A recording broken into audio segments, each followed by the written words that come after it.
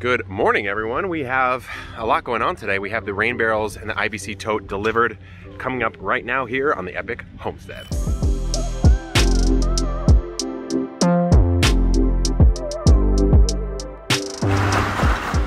Ooh, there we go. There's that tote. And here she is. Look at this beautiful, beautiful beast.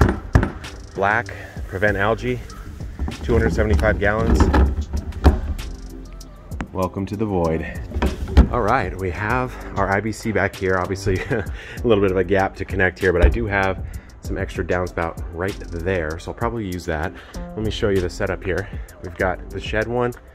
This is a little low, so I'm gonna use some tin snips and cut this up, get an elbow to get into here. Over here, we've got, this one's not gonna pull a bunch of water, but there is drainage off of that. And so what we'll need to do is, again, throw an elbow and a little bit of extra down into there. And then finally, Jock's doing some artichoke action. We've got the front terracotta is gonna be coming again right into here. Transferring in water from the trash can into the IBC. Whoop! Reminds me of that tornado experiment. Filled up most of the IBC tote, but now we're turning our attention to the garlic patch, which has been needing to get planted for a while. So we picked up some mushroom compost, which is not what it sounds like. Most people think, oh, it's just a bunch of mushrooms composted. No, it's wood shavings. There's actually probably little bits of mushrooms you can see right here.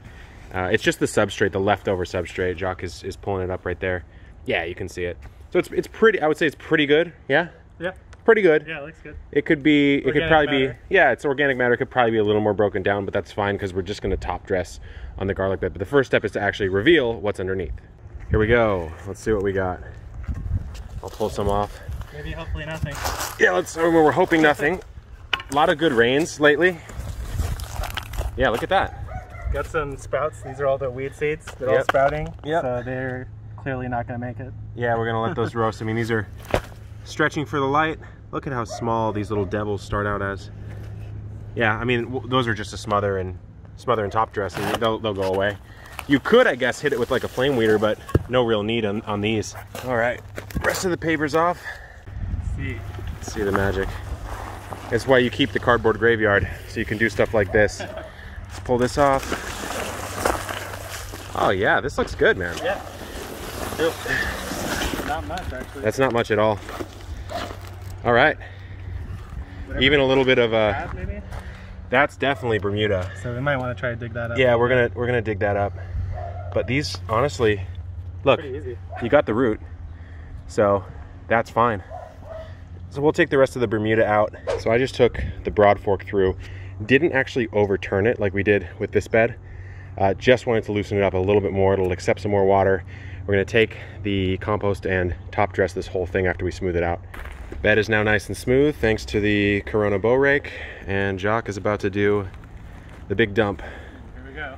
Let's go. It'd be impossible without the double wheelbarrow. I'm telling you, the double wheelbarrow is #1 in this garden. It is such a clutch thing. Here, let me help you get some of that out. Yeah, let me get some out. Good stuff right here. Oh, it's all over my shoe. There we go. Now it's just spreading this out, wetting it down, and pretty soon we'll put the garlic in.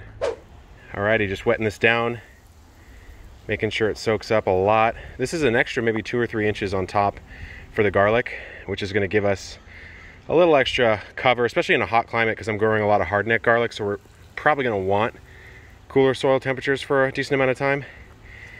And that's what this is for. All right, it's blueberry time now. These need to get in the ground. They're gonna go in these pots, actually, not in the ground. So the recipe, 60% of azalea camellia mix, AKA an acid mix. Then you got some microbark, about 10%. And then the remaining 30% is going to be just a solid potting mix like this one right here. We're gonna mix it over in that birdie's bed. So we've got 3 bags of the azalea camellia mix. That's all going in, that's 4.5 cubic feet. We've got about 2 cubic feet of the Happy Frog mix. And then we're gonna use half the bag, or roughly 10%, 0.8 cubic feet of the micro bark. And then grab that berry tone, Jock, toss it over here. We're gonna put some berry tone in because why not? It's exactly what these blueberries are gonna need. We're just mixing it in the Birdies 8-in-1 because it's the only basin we have to mix. But after that, we're gonna pot them up in these beautiful terracottas. and I'll show you where we put them. So we got our 4 blueberries here. I've got peach sorbet, I have emerald, jewel, and I believe the last one is sharp blue. I was looking for an Avon blue, couldn't find it. Seems like peach sorbet is going to be a viable alternative. All of these are low chill hour southern high bush varieties, which is pretty much the only blueberry you can get away with down here in Southern California. So now we are going to redo some blueberries here at the new homestead with the mixed soil, and they're going right next to Dragonfruit Alley, which I think is going to give them sort of a maybe 11 a.m. starting sun exposure, which protects them at least a little bit. Might be nice to have them get some afternoon shade, so I may end up pushing them closer up this way because the shadow hits a little later in the day. We'll see. That's the beauty of growing them in containers, especially here in SoCal, is you can move them for growing conditions and you can customize your soil like you just saw us do. So in with the soil mix. I'll tell you, no real need for a snow shovel for snow, but for moving a lot of material, it's really good. In with the emerald, no, this is sharp blue. Nearly evergreen in mild winter climates. That's what we want. All right. No real problem here with the roots. The roots haven't even made it to the side, so there's really no need to break it up, I don't think. Ace the test fit, yep. There we go. All right, in with a little more. That's tagged, so I don't need to label it. On we go.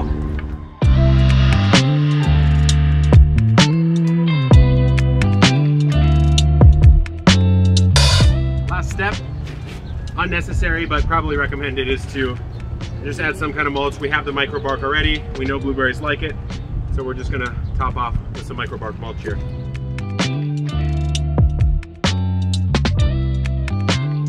All right, we're gonna water them in. And we've got our blueberries ready to go. I'm really excited about them because these should be 3+ year plants in this pot. And again, not optimal in our area to grow them in ground, so we'll see how it goes. The blueberries are done. They're looking amazing. Let me show you. Ooh, that's looking nice. Probably gonna have to even it out a little bit. But the dragon fruit has a little bit of cactus rust. So I have some copper fungicide here. I'm gonna show you the cactus rust first, and then I'll show you how to spray it. So these little spots right here, it's these little sort of orangey spots, that is cactus rust, and that will decimate slowly the dragon fruit. So again, copper fungicide will take care of it pretty quickly actually. So you just want to hit it with a spray and you're good to go. I'll show you, there's another area over here. There's a little bit of it here with some of these spots. So again, just hit it before it gets out of control, because it will. So you want to make sure and scan every single side. We're good on this side, but it's not going to hurt to give it just a little bit, and I'll come through and do the rest. I gotta say, it is coming together back here in the backyard. Oh, I forgot to show you this, guys. Take a look. I put the giant runner beans in the ground here. I'm using a Gardener Supply Company Vertex tomato cage actually, but the genetics of these will grow a massive bean, like Jack and the Beanstalks style bean. Boom. Up here, very, very pleased with that. Yet another day of chunking away at some small tasks here on the property. Man, I'm really excited. Things are finally starting to come together a little bit. We've got all the raised beds. We've got all the rain barrels. Although I really don't know how sold I am on this barrel. It's a little bit, it's a little flimsy. This entry point, look at this. I mean, this was just like completely off-center drilled, pretty unprofessional in my opinion.